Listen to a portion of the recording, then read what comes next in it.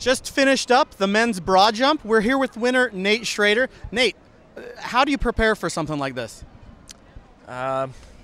With today, I'm not really sure. This isn't really a movement you see in CrossFit a whole lot. No, but there are a lot of jumping applications, and Olympic lifting is a good example, that explosive hip opening. And that hip extension that you really need for a good broad jump is in almost every movement we do in CrossFit. Is that something that you're good at? It is. Yeah. So do you blame this, not blame, do you attribute this more to just kind of a natural ability to jump long, or was there a particular technique that you use?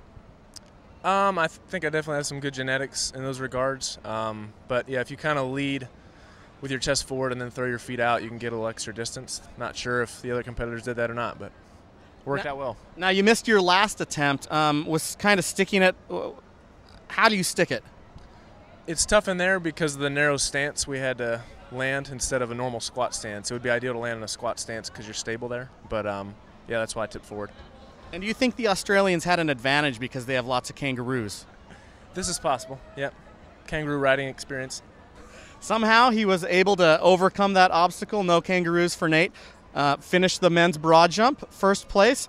Way to go.